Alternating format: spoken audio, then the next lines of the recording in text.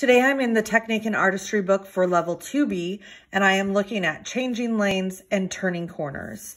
These are two separate exercises that use the same concept.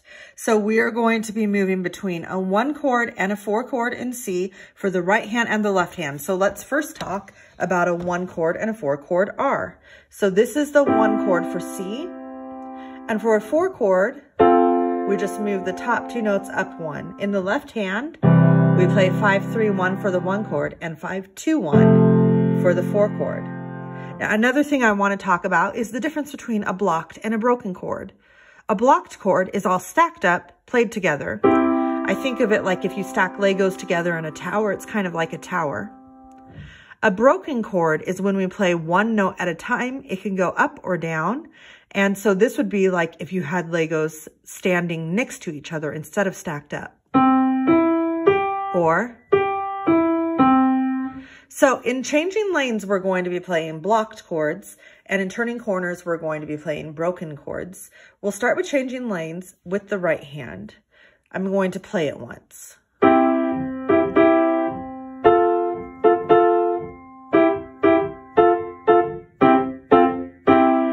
You'll notice that I held my C down for a long time. That is notated in the music right here. That C stays down, it's tied for 12 beats, and then at the end you play it with the chords. You'll also notice that there was a dotted half note rhythm. So I'm going to count it out this time, and you can play it with me. 1, 2, ready, go. 1, 2, and 3, rest, 4 chord, 1, 2, and 3, rest. Now 1 chord, 4 chord, and all together. Try it one more time with me. 1, 2, ready, go.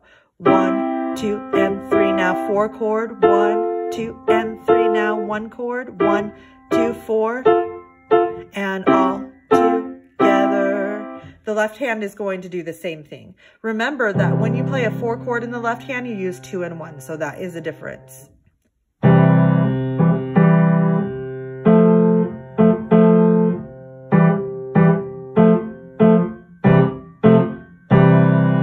With me one time. 1, 2, ready, go.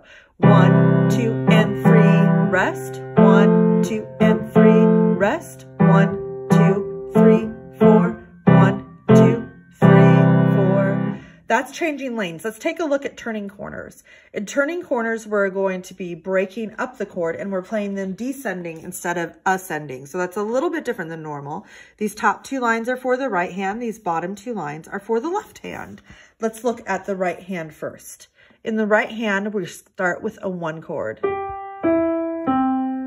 then a 4 chord, 2 of each, then we go to 1 of each. 1, 4, again, 1, 4, hold the C down and bring in a 1 chord with the top 2 notes.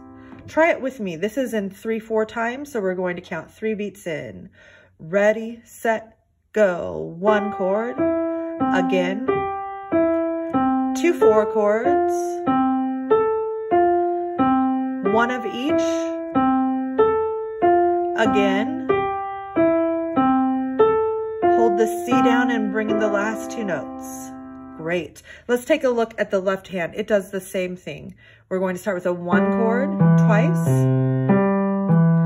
2 4 chords, then 1 of each. Again,